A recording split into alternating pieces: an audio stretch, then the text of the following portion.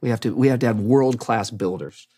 And you said, the most world-class builder maybe that we have in the country is Elon Musk.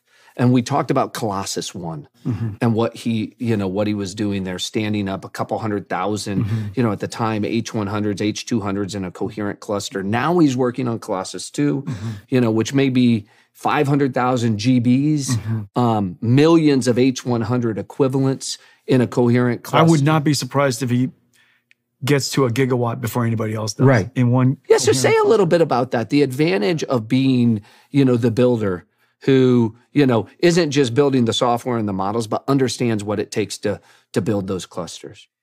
Well, these AI supercomputers are complicated things. Yeah. The technology is complicated. Procuring it is complicated because of financing issues. Securing the land power and shell powering it is complicated. Building it all, bringing it all up. I mean, this is unquestionably the most complex